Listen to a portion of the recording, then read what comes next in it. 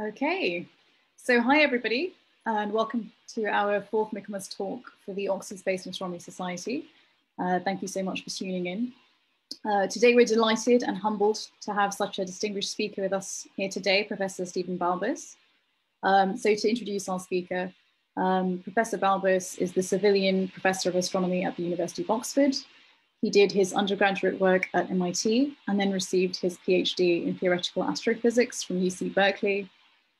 In 2013, he shared the Shaw Prize in Astronomy with John Hawley for his work on magnetorotational instability in accretion disks. Professor Balbus is a fellow of the Royal Society and is a member of the US National Academy of Sciences. And this year, he was awarded the prestigious Eddington Medal from the Royal Astronomical Society.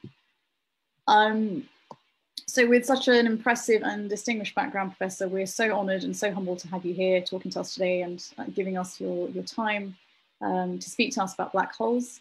So without further ado, Professor, over to you. Thank you, Hannah, for that very nice introduction. I'm always happy to have an excuse to talk about black holes just at a moment's notice. And so I'm delighted to be here. And addressing a group of students who are motivated and interested. So I'm going to put my talk into presentation mode. Let's see, let me go back. Maybe I should, I think I have to share the screen first. Yep. So if I do that, and now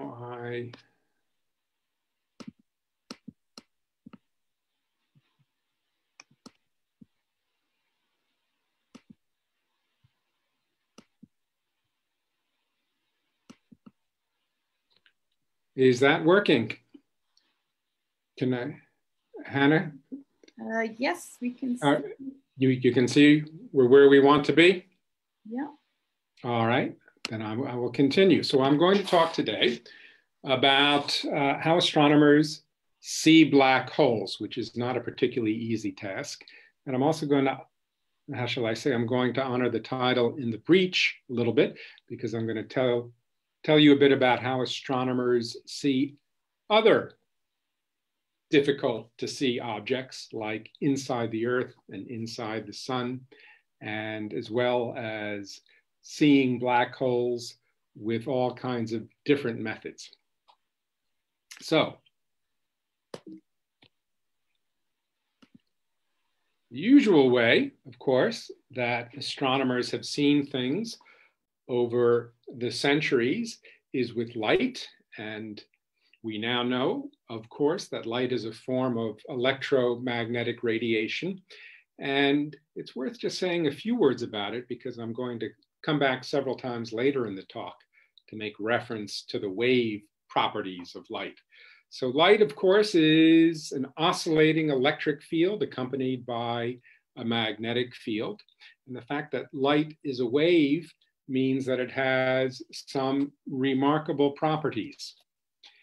In particular, if we superpose light waves, we add them up, which in the course of observations, as we'll see, is something that occurs often, you can get two very different results depending upon whether the crests of one wave align with the crests of another wave, so-called constructive interference, which you see schematically on the left of your screen, or if the two waves are exactly counter-aligned, so that the crest of one wave falls upon a trough of another wave, then not just at the crest and trough, but everywhere, you'll get complete cancellation. And that is known as destructive interference. And this is a really great trick. And in various different guises and with more and more layers of complexity, essentially this process is used in many different ways to trick the universe into revealing itself. And I hope to give you a taste of that as the talk goes on. So let's do a little bit of mathematics. This is a physics talk after all. And I just explained what happens when you get complete constructive interference and what happens when you get complete destructive interference. What about if you're kind of halfway in between? So here we have a little mathematical equation at the bottom. Cosine omega t, there's one wave, plus cosine omega t plus phi. So phi is an angle that we add so that one wave is offset arbitrarily. Now, it's a pretty simple exercise in trigonometry to do that sum. And on the right side of the equation, you see that if you have an arbitrary offset, I haven't made any assumptions about whether phi is big or small. This is an exact equation. Then I get, as you see, 2 cosine phi over 2, which is a constant, if phi is constant, and then another cosine, which multiplies it, cosine omega t plus the offset phi over 2. And that's a very general result. So what happens now if I add up 2 cosine waves like that, and there's an offset phi, but phi itself depends upon t, depends upon time. So in particular, I want to look at the case where I have cosine omega t is added to cosine omega t plus pi. So if that was all I have, that would get exactly destructive interference, because adding pi simply makes the crests line up with the troughs, and the troughs line up with the crest exactly out of phase. But I don't want it exactly out of phase. I want a little bit left over. That's what that x represents in the equation. And that's going to be some kind of a signal. And you'll see more precisely what I mean when we look at particular examples. In any case, if I apply my trigonometric formula and I plug it into the right side, I get this rather complicated looking expression. But if I now make the additional assumption, which is true in every case of practical interest, that the quantity x is small, then the right side reduces in that limit to what you see over here. X comes out of the trigonometric function, it's an amplitude, and it gets multiplied by sine omega t. So this will be the net result. If I have x equal to some small number epsilon times sine of big omega t, then the result is that the signal is the envelope of an ordinary sine or cosine function. And what you see is that if big omega is much smaller than little omega, then you get lots and lots and lots of oscillations, and then a gradual modulation of the amplitude. That's called amplitude modulation. And in fact, it's the way the original radios worked. There would be an electromagnetic signal, which was the sine little omega t, and it would be modified by the effect of a sound wave, which is the sine big omega t. But anyway, there's a little bit of mathematics, and I'm going through it now because I'm going to refer to it later in the talk. Back to astronomy. So what you see here is a standard picture of how a Newtonian reflector works, which is actually the basis of just about all telescopes now used in astronomy. You see the red light waves coming in. They bounce off the back of a parabolic shaped mirror. And the property of a parabola in this particular situation is that it reflects the light waves to a single focus, where for the case of this telescope, you put a secondary mirror that deflects the light to an eyepiece. In other telescopes, you would have some kind of detector or more complicated, more fancy instrumentation at the location of the secondary mirror where you would do your analysis. So we see this as well in contemporary telescope. This is the picture of the Keck 10-meter telescope. So it's 10 meters across in diameter. And you can see the hexagonal plates that make up the mirror. And just to give you some scale of this, there is a technician, say 6 feet tall, in front of the 10-meter telescope. So you can get an idea of the enormous scale of these things. So this is an optical telescope. It's also possible to see with what amounts to a radio.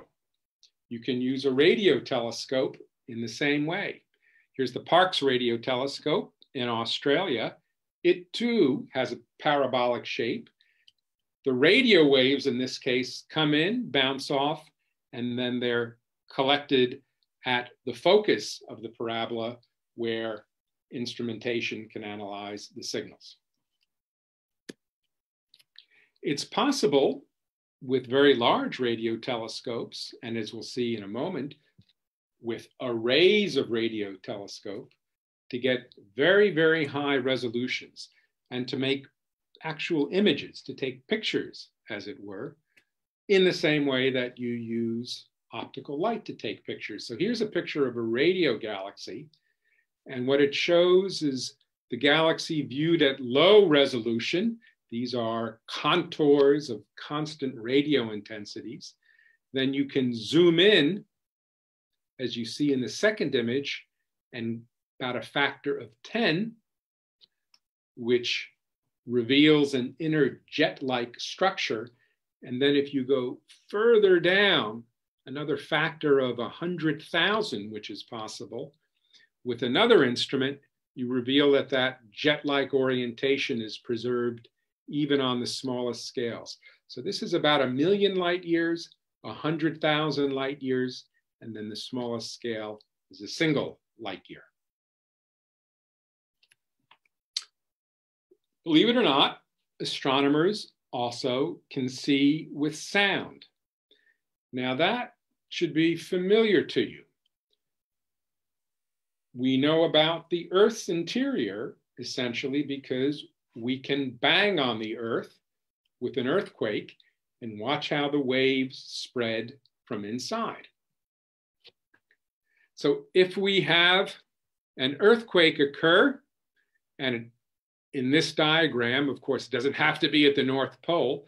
We've simply oriented the Earth in such a way to picture the distribution of the waves more easily. There are two types of earthquake waves. There are P waves or pressure waves, and the pressure waves can go through either liquid or solid.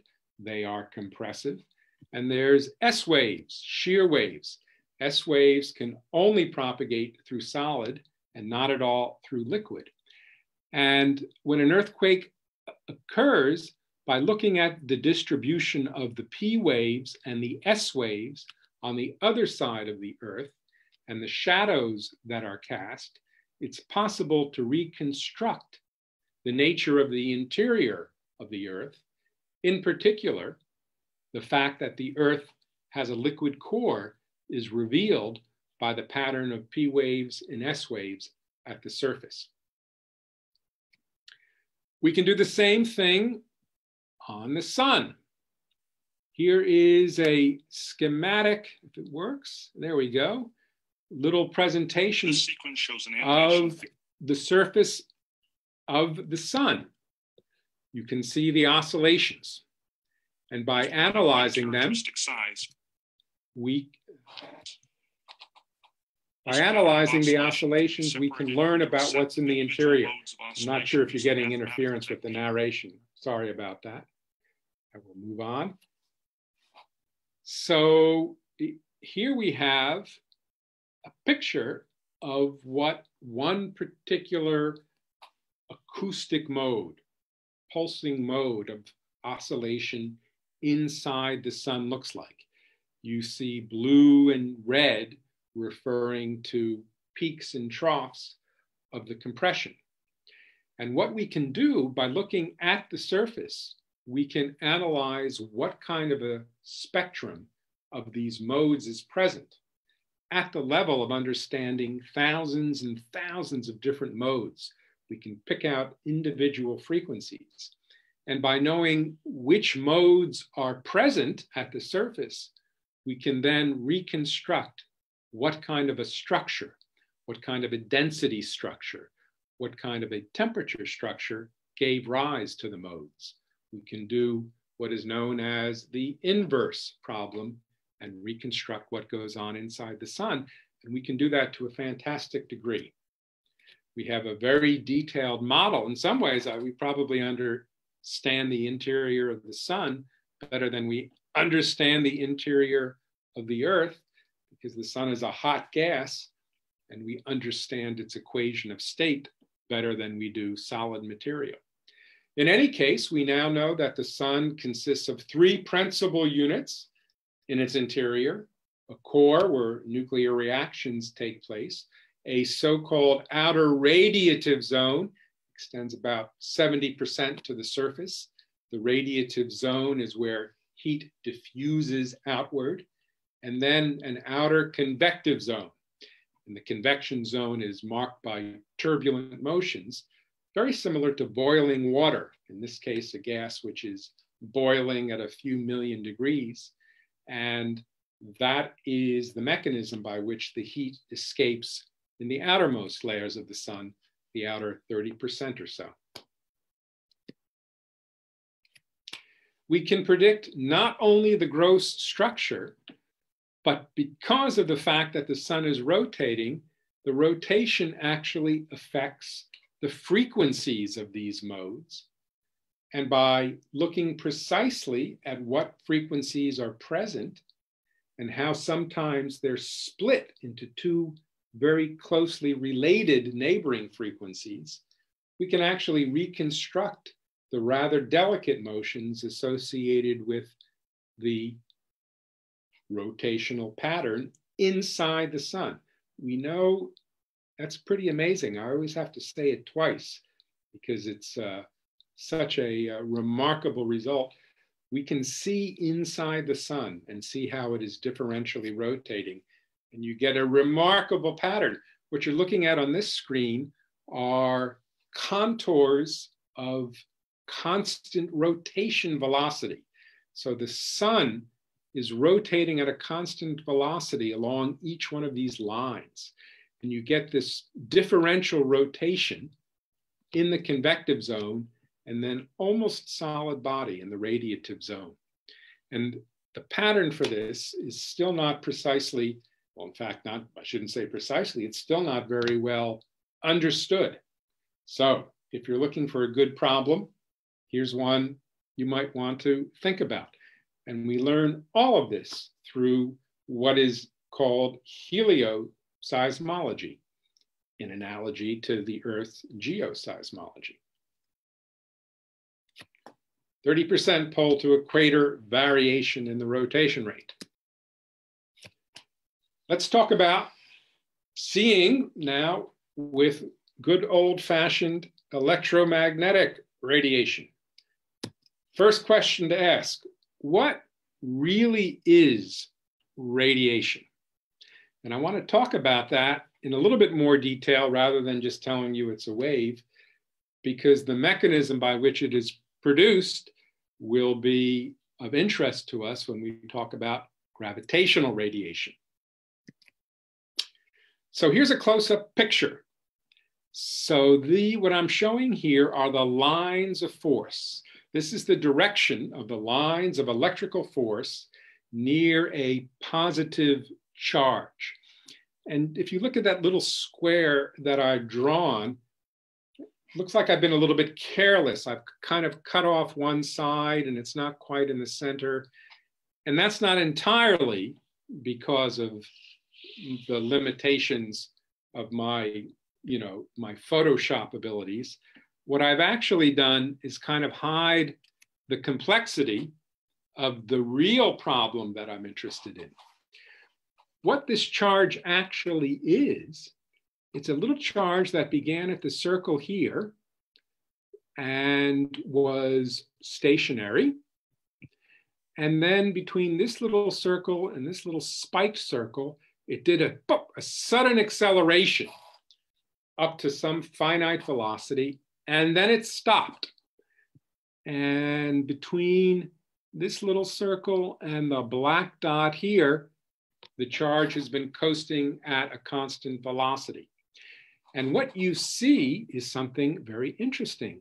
The bits of the line of force that are close to the charge are pointing directly at it. The bits of the lines of force that are farther away from the charge are pointing to where the charge was for all time before the acceleration started. So those are those red lines. And then in between that green circle, there's a glitch where the transition occurs. So you have the lines of force are trying to keep up with where the charge is and point to it, but there's only a finite speed with which the lines of force can adjust. And that is the basis, that transition, that little green circle as it moves outward, that really is what radiation is in the classical picture. So if I look at a kink in the line of force and I examine it just in isolation, that kink moves out at the speed of light.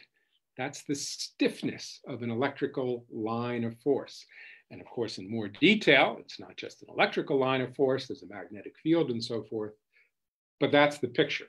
The kink moves out at the speed of light, and it's kind of silly to say that the kink moves out at the speed of light because the kink is light, actually. And the neat thing is that this picture that I've just drawn of kinks in the line of force, gravitational radiation behaves very similarly. There are Newtonian, if you will, Newtonian lines of force that get kinked. Of course, in the modern way of looking at it, with Albert Einstein, what we're really looking at, we now know, is not so much kinks in the lines of force, but a kink in space, in space-time, which represents the propagation of gravitational disturbances. Moving on. What about black holes? That was what I promised you. How do you see black holes? It's time to talk about what a black hole is, a little bit about the history, and some of the techniques that people use just in the last few years that have enabled us to learn a huge amount about these objects. And how do we see them? To talk about black holes, let's go back to 1676, because that was the first time in the history of humanity when people understood that the speed of light is finite. It was measured by Ole Romer using the moons of Jupiter, and the delay of when the moons were observed to emerge from behind Jupiter, depending upon the Earth's location and how much longer it would take for the light to cross the solar system. A few years later, modern physics was born. Well, I shouldn't say not modern physics. Physics itself was born with the publication of Newtonian's Principia. Classical mechanics arrived. About 100 years later, John Mitchell, who was at Cambridge and who has become completely obscure, and his fame is just sort of been recognized in the last 50 years or so, since 1970, when people started to appreciate black holes. Mitchell came up with the concept of a black hole. Laplace did so independently, not very much longer after that. And Laplace, of course, is a scientific giant. And so for many years, that concept was associated with him. But John Mitchell was really the first.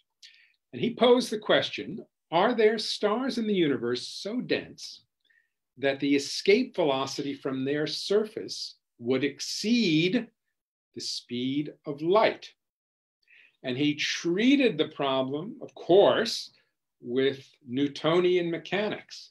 So he set the kinetic energy, V squared over 2, kinetic energy per unit mass, V squared over 2, putting in for V, C, the speed of light, C squared over 2.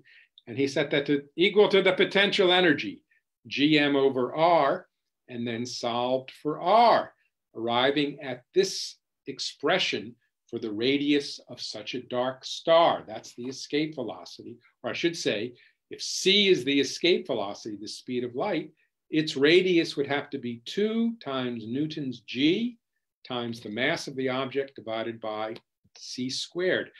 Now, I've written R sub S because that's really the modern notation that we use. You'll see what the S stands for in a moment, but there is an argument that that should be R sub M for Mitchell. But let's stick with R sub S because that's customary. And in any case, it has a value. It is, if I plug in numbers for G and I use the mass of the sun and the speed of light, it is 3 kilometers. You'd have to take the sun, squeeze it down to 3 kilometers, and then you would have a star whose escape velocity would be equal to that of light. And then more generally, for an arbitrary mass, you take that 3 kilometers and multiply by the mass measured in units of solar masses. So for 2 solar masses, the radius is 6 kilometers, etc. Now, just to get an idea, not coming to that yet, I want to take just a moment to talk about John Mitchell because he's become one of my favorite people. He was an incredible genius. He was 100 or 200 years ahead of his time, and people had no idea what to make of his ideas, but they're astonishing. So let me just spend 30 seconds running through some of the notions that John Mitchell came up with. He devised methods of making powerful magnets, of measuring magnetic forces as a function of distance from these objects. He came up with some of the most important ideas in seismology and earthquake. Remember the P waves and the S waves? It was John Mitchell who suggested that earthquakes propagate as waves through the solid earth. John Mitchell understood that the earth had a crust. John Mitchell understood that there are strata that are laid down over time and preserve the geological record, something that took people 100 years to fully exploit. John Mitchell introduced the concept of binary stars. The double stars that astronomers were seeing were gravitationally bound to one another and in orbits around one another. And in principle, by observing for a long enough period, you could see this. John Mitchell said, you can measure gravity directly on the Earth, not here in space. If you got 2 big rocks and a very, very sensitive torsion balance, the so-called Cavendish experiment, which Cavendish did, was John Mitchell's idea. And unfortunately, he died before he could actually carry it out and left it to Cavendish to do so. 100 years before Maxwell, John Mitchell's talking about radiation pressure, how to measure it. He put a compass in very intense sunlight to see whether the needle would budge. What he found was that the needle did move because it melted, not because it moved. And we can certainly understand that. If you go outside in the sun, you feel hot, but you're not knocked over. There is, of course, such a thing as radiation pressure, but it's a lot less than the thermal content of sunlight. Nevertheless, it was a concept he came up with. And then the most astonishing thing was not only did he invent binary stars, and the astronomer William Herschel, in fact, discovered binary stars and rigorously proved their existence based on Mitchell's suggestion. But he also suggested that the best place to look for a black hole is in a binary star system, where you would see one star doing its orbit, but you wouldn't see the other star because it was a black hole. So this guy's talking about binary black holes in 1793. And of course, we do use binary stars as part of the key objects that are essential or that provided some of the earliest evidence for black holes. A remarkable man. All right, moving on. Here is a map of Oxford, and I put the sun, believe it or not, in the middle of this. That's that dark shadow. That's the size of the sun, just to give you kind of a feeling. You take the mass of the sun and you kind of put it somewhere between Headington and Grand Pont, and that's what you would need to get a black hole. So these are truly astonishing objects. And the universe, we now know, is full of these things. Let's move on 150 years into the future. Talk about another key figure in this game. Albert Einstein, in 1915, published his first complete account of general relativity, in which gravity is not a force, but a geometrical distortion in space-time, and objects that are moving on orbits, we should not think of as moving under the direction of an external force. They are simply navigating their way through space-time, following the shortest possible path in a way that Einstein made precise. And that is how gravity, we now know, really works. Relativity has become a precision science. So Einstein, you recognize on the left. I'm not so sure you'll recognize the gentleman on the right, but he is another extremely important astrophysicist. This is Carl Schwarzschild. And Carl Schwarzschild, within a month of Einstein's paper, came up with the first rigorous black hole solution on his own in the trenches in World War I. And he wrote a very poignant letter to Einstein, which I've quoted here. He says, "As you see, the war treated me kindly enough, in spite of the heavy gunfire, to allow me to get away from it all and take this walk in the land of your ideas." So notice the date, the 22nd of December, barely a month after general relativity is presented as a theory.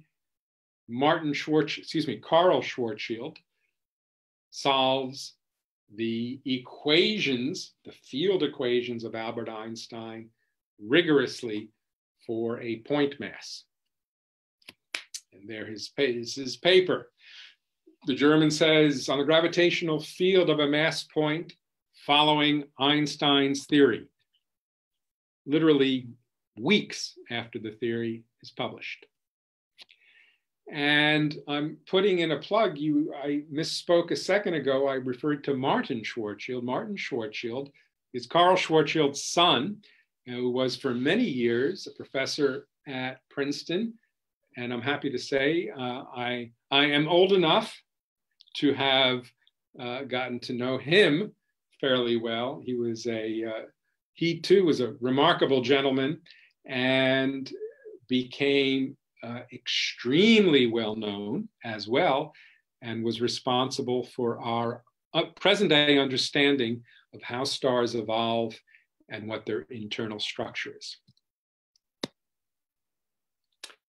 So Schwarzschild's solution, what we would now call a black hole solution, just to be clear, this is not a star in the usual sense of some kind of an object, but instead it's a description of how the vacuum space-time, and you have to lump that together because space and time are all interwoven, how that space-time geometry is distorted, is changed as you get arbitrarily close to a mathematical point of some finite mass. So let's pause and ask ourselves, we're talking, this is now 1916. So is this for real? Was Schwarzschild really thinking along the lines of a point-like singularity? No. Schwarzschild would have said, and I think Einstein would have agreed, that his solution is only valid outside a finite sphere of spherical mass, surely. It's not just like the 1 over r squared force law that we use in Newtonian theory. That's true, that's exactly true, outside a spherical distribution of mass, but we don't really think that there are masses in the universe that go down to r equals 0. And that was certainly the way Schwarzschild thought of it at the time. You need two solutions. The Schwarzschild solution applies out here, and then you have some kind of a distribution of mass. And you need another solution in the interior. And by the way, Schwarzschild found that solution as well.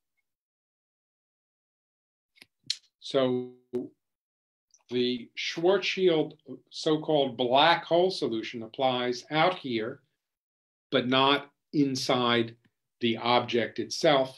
And certainly what Schwarzschild had in mind was some kind of an object, not a single point. And here mathematically is how things change.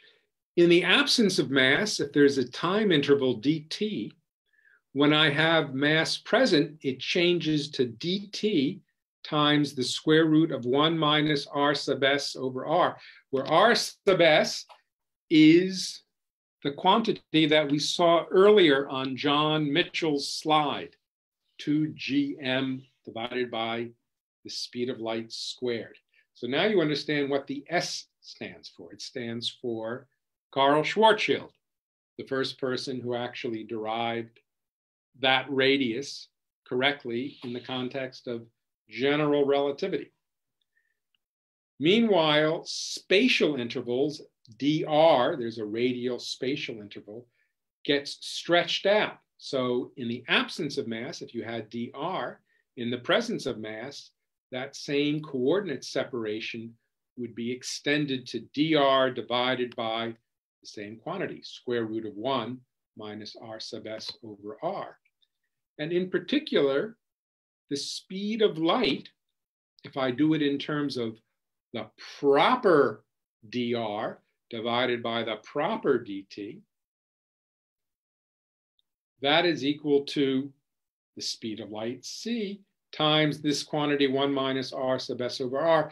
In other words, you notice this goes to 0 when little r, when the photon is at the Schwarzschild radius, this dr dt, which would be what we observe the light to be doing, it appears to be frozen to a stop. Remarkable. Here's an embedding, what's called an embedding diagram. So don't pay attention to the one on the right. That's Reisner-Nordstrom. I'll explain that in a moment. This is what the spatial distortion of a Schwarzschild black hole would do. So the dr is kind of the difference between each of these little lines in this spider web.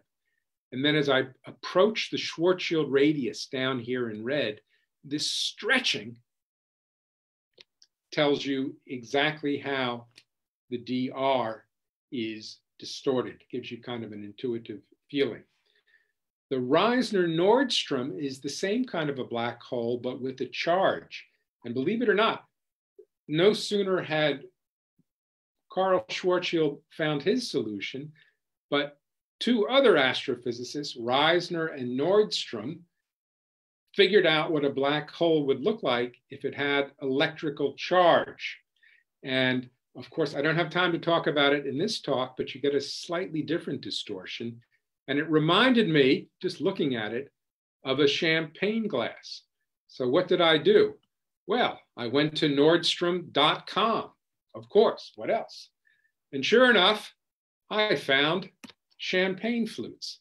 And I swear, I think somebody who designed these glasses must know general relativity, because they certainly look like an embedding diagram for the Reisner-Nordstrom metric. All right, let's get serious. Things started to happen in the 1930s.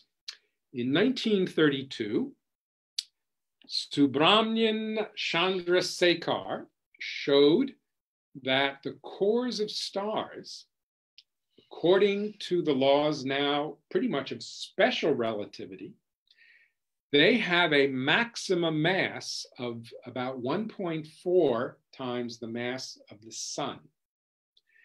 And they have a maximum mass because as a star's core, what's called a white dwarf, as it gets more and more massive, the equation of state becomes softer. Essentially, the electrons get squeezed so tightly that their uncertainty principle momentum causes them effectively to resist, to vibrate, but they can only move back and forth at the speed of light. And that causes an effective softening of the equation of state. And that softening means that you can't get more than 1.4 solar masses without a collapse occurring. Here's an actual picture of a white dwarf. I don't think I had seen this before, which is why I included it in the talk. What you're looking at is the brightest star in the sky, Sirius. That's right in the center.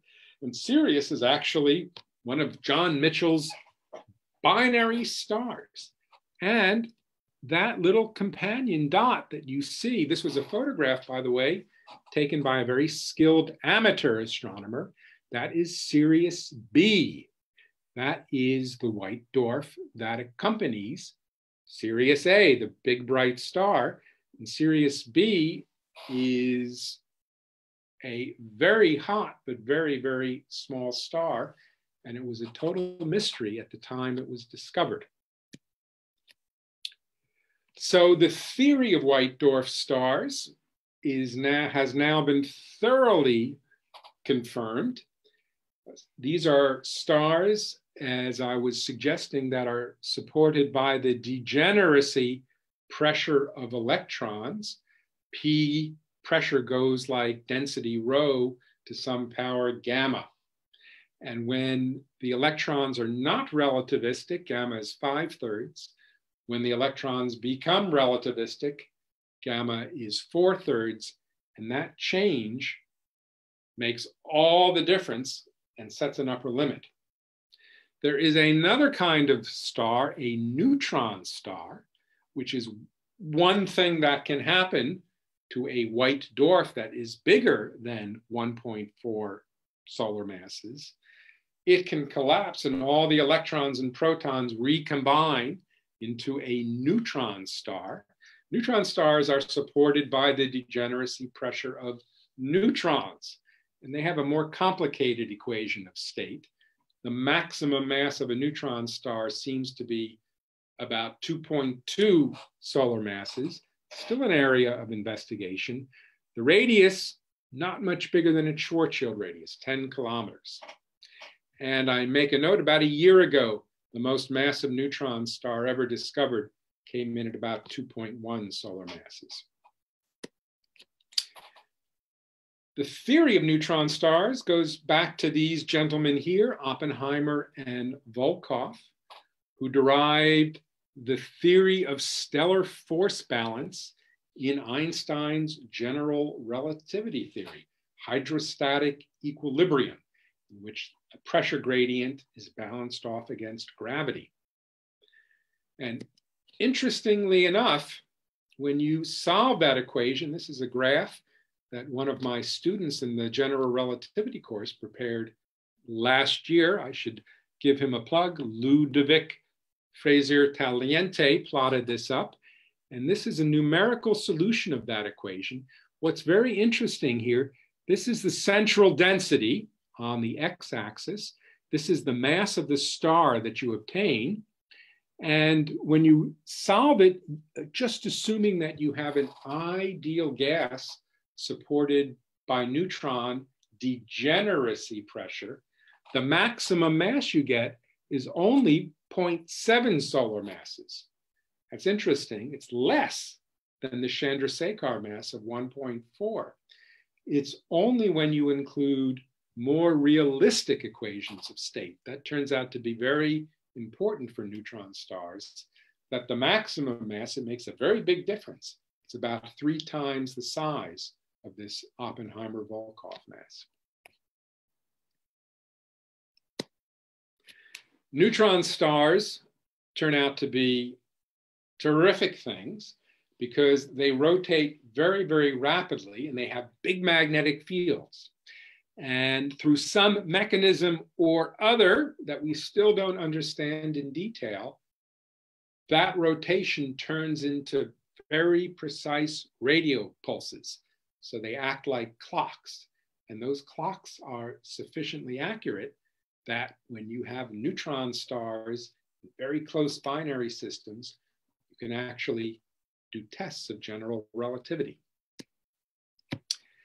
More about Robert Oppenheimer with another one of his students. The same year, Oppenheimer and Snyder were the first people to show how not just a neutron star, but a real black hole could be created from a spherically symmetric spherical collapse all the way down to a point. Now, the original Oppenheimer and Snyder calculation showed how to do that, assuming you had perfect spherical symmetry. But nobody believed you'd have perfect spherical symmetry all the way down. And so black holes and whether they could form were a matter of controversy. Until 1965, when Roger Penrose showed that, in fact, even if you don't have spherical symmetry, the conditions under which black holes form are very general and probably inevitable. So there you see Roger on the left, Oxford's own Roger Penrose, who, of course, as I'm sure you all know, won this year's Nobel Prize in Physics for this work. And on the right, you have one of his crazy but fascinating and extremely interesting Penrose diagrams that he invented. And I'll spend just a moment to kind of go over what that is. But in a Penrose diagram, time goes up and you have 2 spatial dimensions. And what you follow here is kind of the collapse of this disk, which represents, say, the equator of the star as it moves up through time. And then where you see this black ring, that is where the Schwarzschild radius is. That's what Roger Penrose in this picture called the trapped surface. And once a trapped surface forms, he showed it's impossible to avoid a singularity. So the question is whether you can get to a trapped surface. And in fact, it's not as hard as you might think. It sounds hard to take the sun and compress it down to something which is the size of Oxford. On the other hand, you can also form a trapped surface over a very, very large region. My favorite example is just take something that has the density of the Earth's atmosphere and put it in a sphere the size of the outer solar system. So that's not a completely crazy density, and it's not a completely crazy length. We can comprehend that. That is enough to form a trapped surface. So black holes, Roger showed in 1965, and it only took 55 years for him to get a Nobel Prize for this. Black holes form under very general conditions, and we now know experimentally that that is true. We see black holes everywhere. So how do you see? I just said you see black holes everywhere. How do you see a black hole? So I have a black hole in this picture. Where's the black hole? You see it? Here, let me help. I put two of them. Is that any easier if there are two black holes? Well, yes, actually. Because then you can see them with their gravity. Here is a movie, a video of two black holes in the final stages of coalescence. So this isn't something that even John Mitchell, I bet, thought up. Here we have one of his binary stars, but with two black holes. He might have thought that was pointless. If you have two black holes, you can't possibly see them. But what you're looking at here is in fact the distortion of space in terms of the, not really compression, but kind of the sheer distortion of space that accompanies the coalescence of two black holes. And in the final stages, it's very, very intense. And it's precisely that distortion of space that is measured by the modern devices which have detected gravitational radiation. So you can see two black holes if they're dancing around one another. And that is what the wave signal looks like. So what you see is a distortion of space. That's kind of what's being plotted, how much stretching there is at various stages of the black hole's coalescence. So the wave gets tighter and tighter and tighter. And then when the two black holes merge, all the parts of the merger which are not spherically symmetric get radiated away, and ultimately it all stops at the end. Oops, going backwards. Here's the device that actually measures gravitational radiation. This is an interferometer. What you have is two lasers bouncing back and forth at right angles to one another. And the laser comes in here. Oh, excuse me, you have one laser, excuse me, and it goes through a beam splitter, bounces off a test mass and comes back, and then another portion of the same laser bounces off a test mass at right angles and comes back and gets analyzed. And when there is no gravitational wave passing through, the setup in this is that you have, remember, the destructive interference between two light waves. So the photodetector, which is focused right in this region where the beams are split and recombined, it sees nothing because you have precise cancellation of the peaks and the troughs of the laser radiation. When a gravitational wave comes by and distorts this kind of circle of test masses that I have here, one of the arms contracts and the other extends, and that precise cancellation doesn't work anymore. So you set the device up so that there is a null when there's no gravitational wave. And that corresponds to destructive interference in our little diagram. What about when there is a gravitational wave? Well, that corresponds to that little mathematical exercise that I did earlier in the talk. Then you have a slight offset. This signal X represents the offset, the phase mismatch between the two arms, and the signal you see in that photo detector is simply X multiplied by sine omega t, where omega now is the frequency of the lasers, and X has built into it the frequency of the gravitational wave. So essentially what you read out, let's see, is what I have here. The sine omega t, these are the oscillations of the laser, and they are modified by this envelope, which I've written here as epsilon sine capital omega t. That is a simple gravitational wave signal. That's what the observers read out. There's the actual LIGO facility in Hanford, Washington, with the two great 4-kilometer long interferometer arms. And there's the actual signal. In red, this is kind of the raw data from two different locations, from Hanford, Washington and Livingston, Louisiana, where there's another device.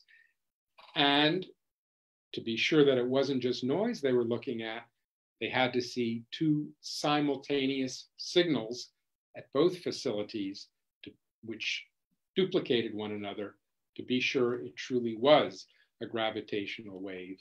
And in fact, not quite simultaneous, because it takes a fraction of a second to actually cross between Washington and Louisiana, and that was part of the experiment.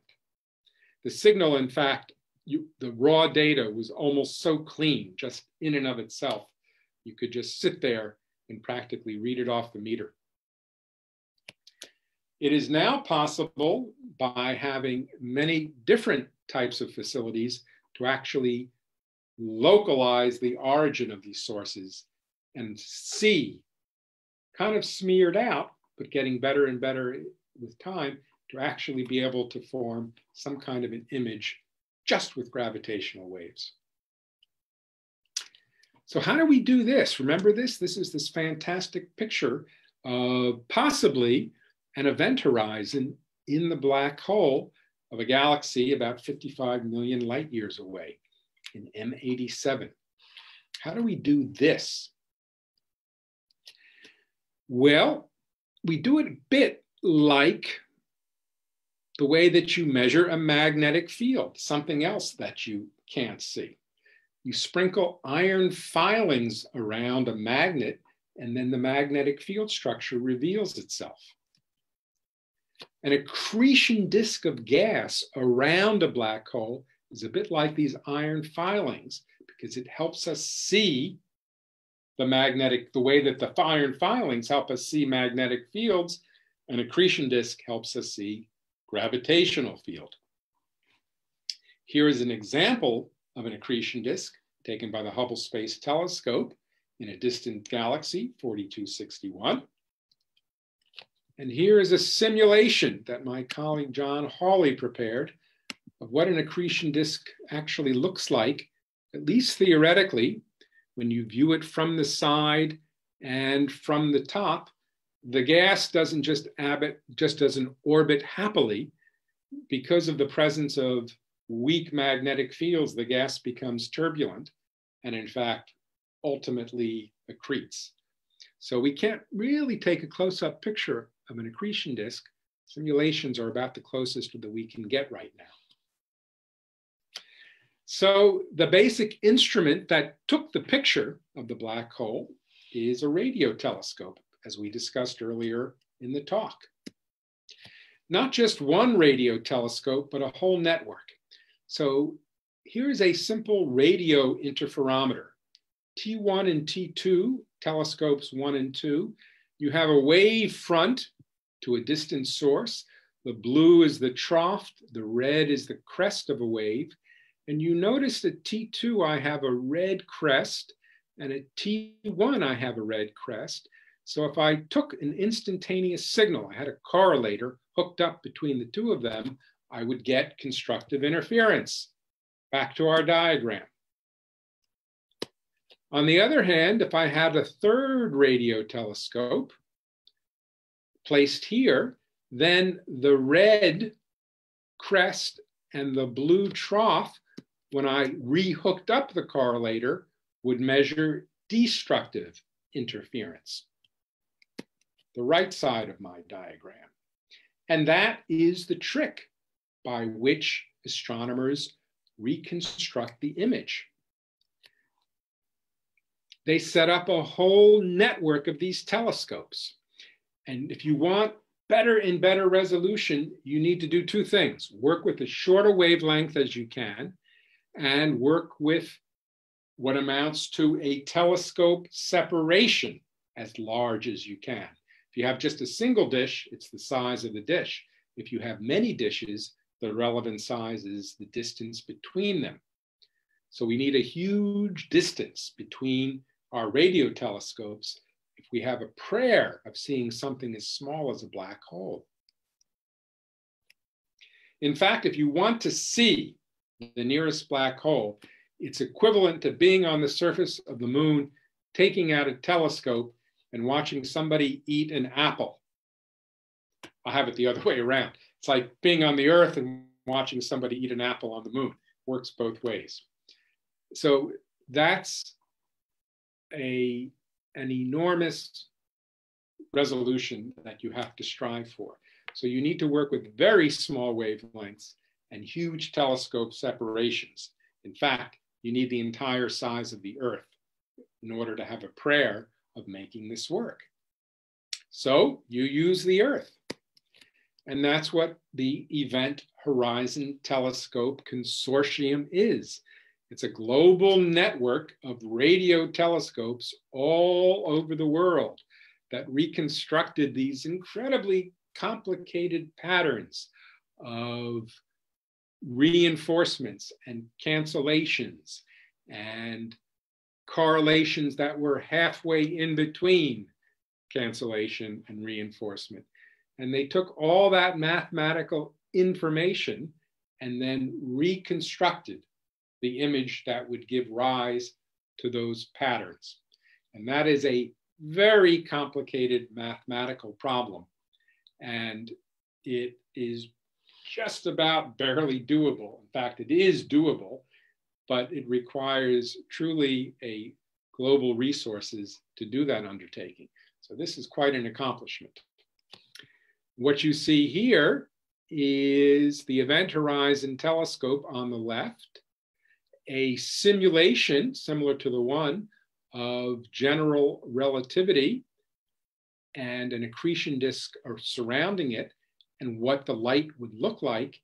And then if we blurred the simulation to account for the limited seeing that's available to us, even with the Event Horizon Telescope, this is what you should see. And in fact, the two match extremely well. What about the future? Another way to measure gravitational radiation is to use pulsars. And if you have a gravitational wave which is passing through the galaxy, maybe because two supermassive black holes in a very distant galaxy merged, you would get gravitational radiation on this scale. Then the pulsar signals that are coming through that very slightly distorted space-time due to the presence of gravitational wave, those pulsar signals would change in a very telltale pattern in such a way that you could reconstruct the presence of gravitational radiation. So that's for the future. Whether that works or not remains to be seen. It's a bit difficult because the interstellar medium is a complicated place, but that's one idea that people are working on furiously. It's a big project, especially here at Oxford. The other very neat idea is LISA, which is a space-borne interferometric gravitational detector, where you have the Earth, which is the blue dot here, and then a network of 3 interferometer arms in space that follow the Earth as it orbits, as you see in this video here. And because it's in space, the environment is much more strongly controlled. And so it's possible to get much greater sensitivities and to work at different frequencies of the gravitational wave, which will enable us to look for merging black holes of much larger masses. So here you see LISA in operation. And with luck, LISA will be operational in the 2030s, just about the time that many of you, I hope, will be starting, well, not only starting, will be well into your own careers. A little late for me, I'm afraid.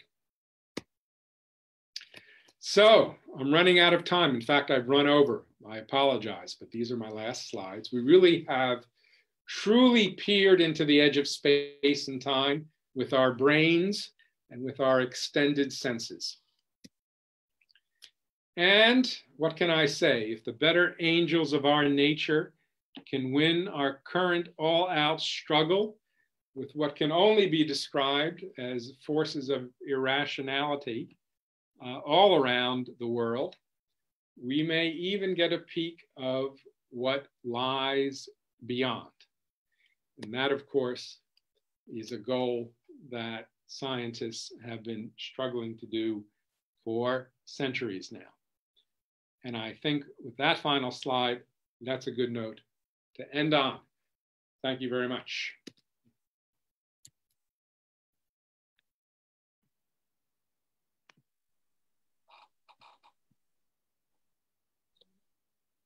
All right.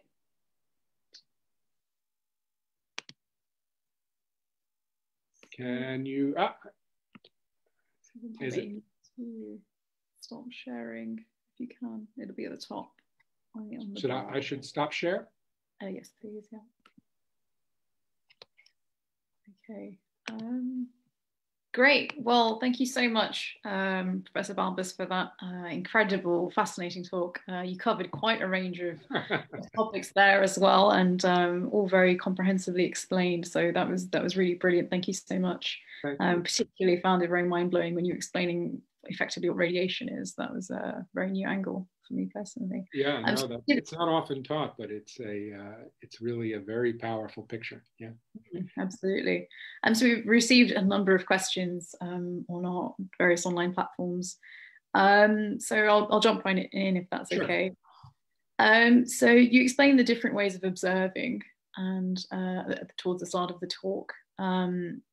How do we unite the information that we receive from these different methods? And are there ever instances of discrepancies between them, between the different sort of theoretical and computational observational methods? And what do we do in those sorts of instances?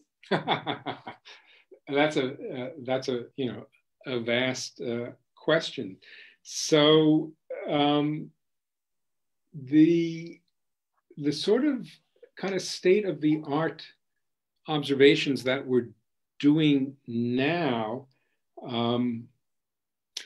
are difficult enough that often there really is only one way of doing it. Mm-hmm. That is to say, with gravitational radiation, for example, you pretty much just have to use the instruments that are available. So there's LIGO and Virgo now in Italy. And they both use gravitational radiation. And for those sources where they've observed them together, there hasn't been really a discrepancy. Mm-hmm. Now, something that arises, which is interesting and which isn't really necessarily set, I guess there could be discrepancies. So we've had a very interesting case where we had not black holes merging, but two neutron stars merging. And in contrast to black holes, when black holes merge, it's kind of bloop. The space-time kind of disappears, and there's a lot of energy released, but it's in the form of gravitational radiation. There's not a lot of fireworks. But when two neutron stars bump into one another, that is a train wreck. And you get not only gravitational radiation, but you get all kinds of electromagnetic radiation. And you even get some nucleosynthesis going on and the emissions that produces. And so there, people have looked at that event, both with gravitational radiation, as well as with optical and radio electromagnetic radiation. And interestingly enough, the two are completely concordant. The kind of time scales that you measure with gravitational radiation are perfectly consistent with neutron star masses. And then the electromagnetic radiation that came out is also sort of consistent with the physics of neutron stars. So happily, there was agreement. So the field, I would say, isn't quite old enough now and mature enough to measure carefully so that we have things that are discrepant that we need to figure out. That happens in cosmology, but not quite in this field yet. That's a long answer, sorry. No, absolutely. Thank you very much for elaborating. So two questions that are sort of related, so I'll merge them together. So what certainty do we have in the measure of the mass of a black hole? I think you did just sort of elaborate on this.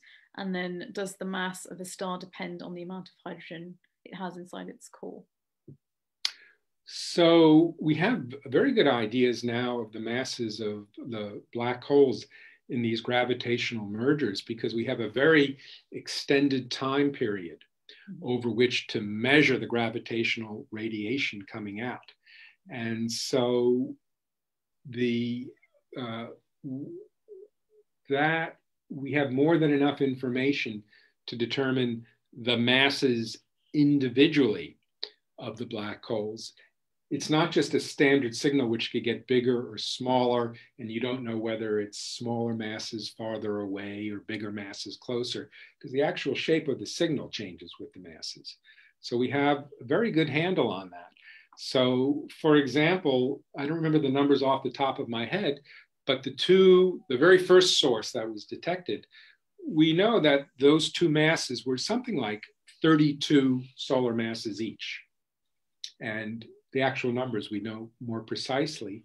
And we know the mass of the remnant was 3 solar masses less, which meant that 3 times mc squared in energy was carried off by the gravitational radiation. So we know the mass of those black holes. We know the mass of the black hole at the center of our galaxy, the 2 significant figure, which is what the other part of the Nobel Prize this year was awarded to Gensel and Ghez for their fantastic work, just looking at the ordinary Keplerian orbits in the vicinity of that black hole. So we know it very well. So the other question was about, could you repeat that, was something about the mass of the star from its hydrogen content? Yes, exactly. Yeah.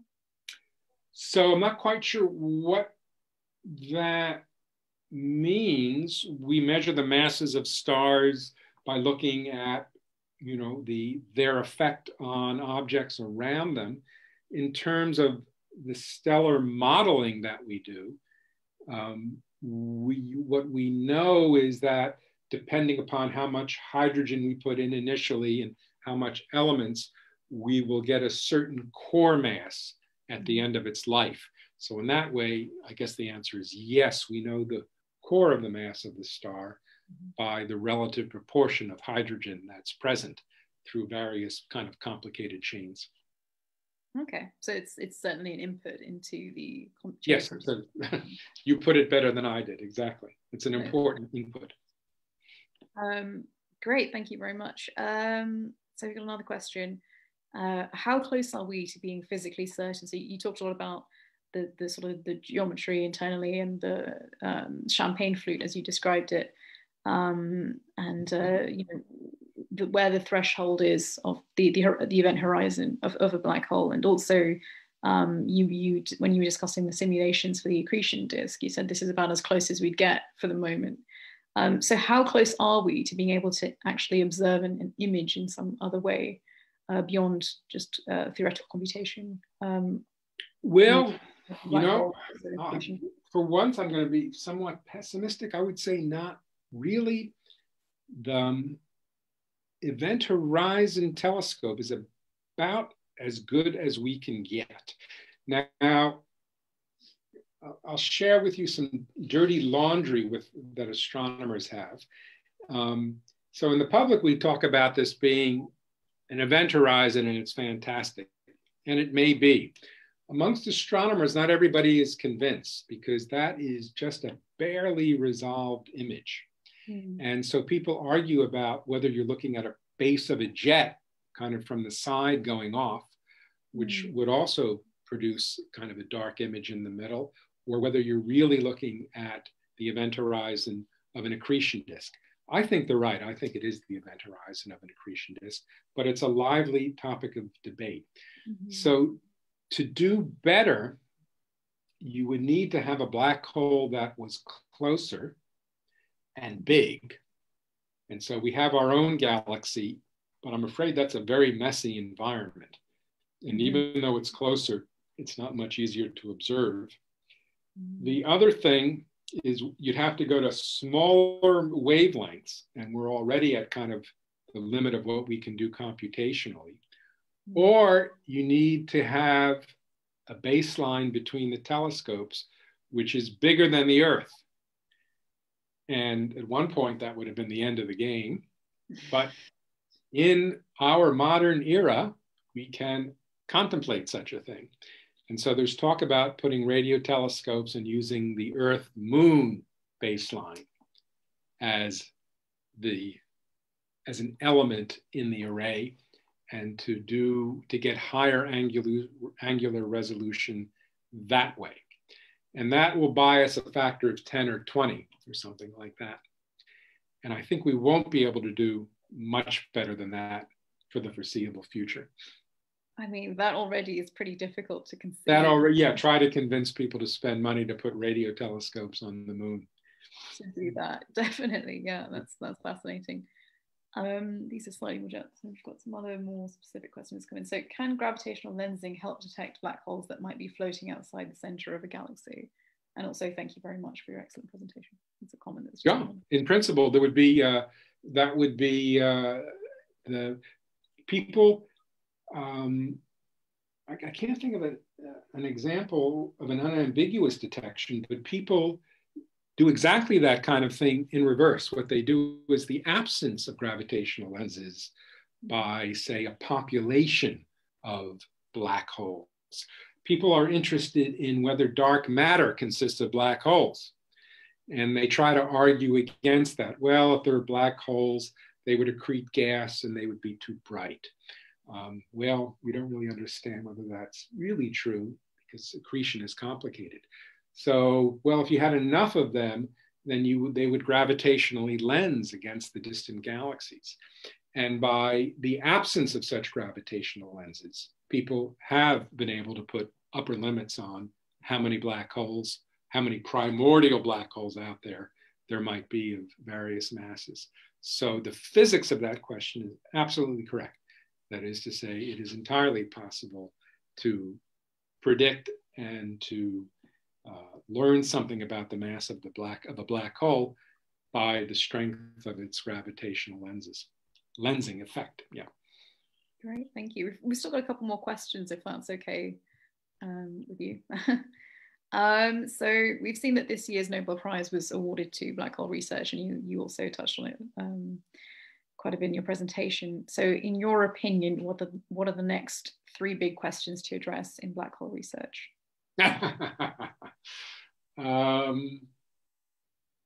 Well, I think it would be, we know that they exist. So I think one sort of technical problem that I'm very interested in, for a while, the holy grail, which we've now achieved, it's one of those sad things that people work for literally half a century, from 1970 onwards, to find a smoking gun unambiguous black hole detector, and then it works. So what do you do for an encore? Well, we're still in our infancy when it comes to finding out detailed properties of black holes. So the next big area is to come up with techniques, perhaps better computations of gravitational wave emitted and better instrumentation so that we can measure the spins of black holes. We still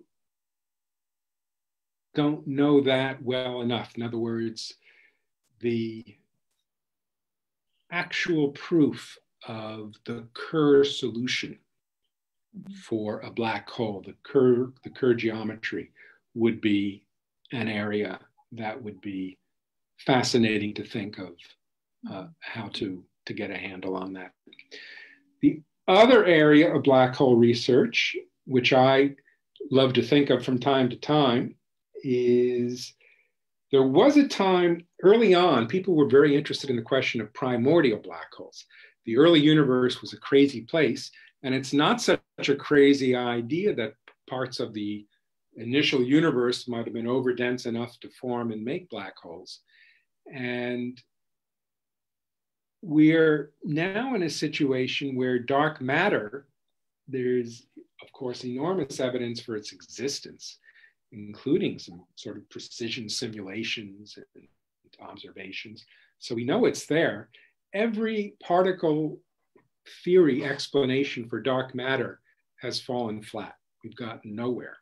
So people are starting to look more seriously at primordial black holes and whether we should consider them a little bit more seriously and to understand what kind of constraints can we put on them theoretically in the early universe and observationally now from things that we would expect to see that we don't see. So that's another area which is fascinating. And since you've pinned me to three, I guess the third question would be relating black holes to more standard astronomy. All of these black hole mergers that we're looking at, they have sort of the wrong mass, so to speak, from the point of view of standard evolutionary theory. It's not so easy to figure out where a 30 solar mass black hole comes from, because there seem to be a fair number of them around. And so doing more research in establishing the actual statistics of that, and then using that information back in the sort of the classical area of astronomy that has to do with the evolution of binary stars is another area which is, I think, going to be quite interesting and exciting in the next few years. Okay. So just maybe one or two more questions. So I've got a question here. What kind of energy is consumed during the merging of two black holes, and what kind of energy is emitted after this occurrence? So it's a funny question. What kind of energy? The only energy is actually, so when you say what kind of energy, that could either be what are the numbers in sort of in terms of watts, or it could be qualitatively what sort of energy are we talking about? So that's an easy question. The second one is energy in the form, it's kind of neat that you can distort the vacuum and there's an energy associated with that. And that's an honest to goodness energy, just as much as energy in an electric field is an energy or magnetic field. There is an energy that we can talk about in the form of gravitational radiation and its propagation through space and time. And an enormous amount of energy comes out. So typically, if you want to get to numbers, what you have is, something which is on the order of taking several times the rest mass of the sun and turning it directly into energy via E equals mc squared. So one of the things that I used to love to, not used to, I still love to say this, one of the things I love to say when I teach my course was that the original detection of the black hole merger was a release of energy equal to 3 times the mass of the sun times c squared. And I think that has got to be the largest explosion ever detected by humanity. And what it did, the way that we detected it, was that it moved a mirror by 1% of the radius of a proton. I didn't get a chance to talk about that in the talk, but the sort of distortions we're talking about on the interferometer, it's not a great Wonging change. It is literally not a fraction of an atom, but a fraction of the radius of a proton. So this enormous explosion caused a distortion on Earth of 1% of the radius of the proton, which has got to be the smallest displacement ever detected by humanity. So that was full of superlatives. Wow, that's quite some vibration tolerance required as well. Oh my gosh, the engineering on this, and that's the whole game, to beat down the noise, to suspend these mirrors. And then of course, you know, I talked about constructive and destructive interference. Well, it's one thing to write it with pencil and paper and then line up the waves. And when you have lasers, how do you do that? How do you maintain that kind of phase coherence when it's oscillating 10 to the 18 times as, well, less, so 10 to the 12 times a second. And so the engineering that is 10 to the 15, I have to get my numbers right, a huge number in a second, to get the phase coherence and the phase locking at a level that it can be used was part of the ingenuity of that device. And so the one person who did that was somebody named Ron Drever. And he was absolutely critical to the development of the first interferometers. And tragically, you know, he died just before the Nobel Prizes were announced. So he never did get to see the fruit of his work and to be recognized for it. Okay. So, but that was all of these engineering feats that go into this machine are, you know, amazing, state of the art. Great. We'll take one last quick question and a slightly broader question I like to end on. So there's a question: what are the estimated temperatures of an accretion disk and within the jets? Well, that depends a lot on what the mass of the black hole is. So just to keep matters focused and simple, for an accretion disk which is in a binary star system where you have, say, a 10 solar mass black hole and then an ordinary star feeding the accretion disk, the inner edge of the disk can get up to very high temperatures, 10 to the 7, 10 to the 8th degrees. So very hard X-rays. And it was X-ray astronomy that one of its main motivations was to find precisely these kinds of emissions as an indication for the existence of a black hole, because you need to get very, very close to the edge. In an ordinary star, you wouldn't get temperatures that hot. And what was the second part of the question? And within the jets as well. Oh, and the jets themselves can get to temperatures that are effectively relativistic, and you can produce electron-positron pairs. So that's probably what determines and also what limits how hot the jet can get. Okay, wow. And so tough in a jet, you know why? Because you don't really have an equilibrium temperature. What you have is, and so you know, temperature you associate with the Maxwellian distribution. In a jet, it's already so hot that the energies of the electrons start to depart in a significant way from a Maxwellian. So you get energies which are, you know, many hundreds of keV just from, as I said, what limits it is the production of positron-electron pairs. I see. Okay, wow. So hot, you can't even define a temperature. Putting it on the distribution, okay, wow. Because the distribution function is different, yeah. Okay, wow. That's really interesting. Okay, so last question. Thank you so much. Okay. Over time. Last question, something we ask all of our speakers.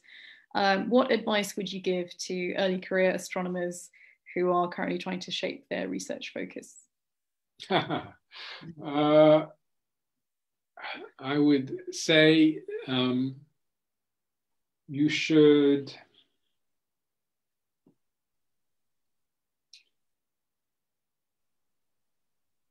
very promising so far. Yeah, it's so hard. I mean, you need to follow your heart. You need to do something that you love doing. And that sounds a little bit trite, but what you should avoid doing is to be too calculating and to work in areas that you think are going to be especially promising or going to be the future, because you'll do your best work when you're working on something that is absolutely fascinating to you and all consuming. And if you're at a place like Oxford or a good place, you know, the people who are there, they're not going to be working on particularly crazy things. Pretty much anything that's around will be of some interest to some people.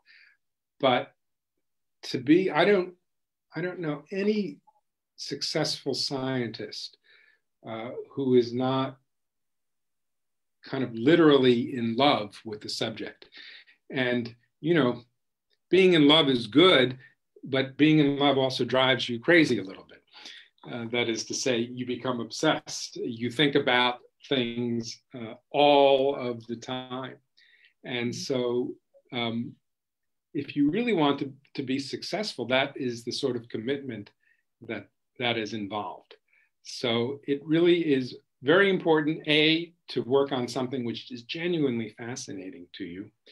And your mentor also is a very important person in your life. So work with someone with whom, you know, you have a good rapport. Because, you know, working in early career stages, DPhils and postdocs, that's a very important relationship, and you want it to be as pleasant as possible. Absolutely. Absolutely. And you mentioned at the very end, you put a nice quote up, and you said our struggles with the forces of irrationality. Yes. I was wondering what you meant by that. Well, we live in an area, in a time when science is dismissed lightly for political reasons. And we've seen in my native country of the US and my adopted country in the UK, a little bit too much of that. I would say just in the last few weeks, there's a little glimmer of light on the horizon that things will get better and people will respect scientists again and take them seriously, not only in matters of public health, but in matters of interesting areas that are worth pursuing. Yeah, excellent, great. Well, I'm sorry we've taken a lot of your time now. Well, it's been fun. I'm always happy to have an excuse to talk about this subject. It's a lot of fun for me. Honestly, thank you for the invitation. We've received a lot of thanks and a lot of comments, a lot of engagement with the live stream as well, and everyone's very, very grateful for your time. Oh, thank you. We've also got some American viewers as well. Someone from Michigan, USA. Oh. Wanted to get I'm glad to hear. Well, thank you for setting this up and for being such a great host. Thank you very much for your time. Okay. And take care. Hope to see you soon. Yeah. Bye now. Bye.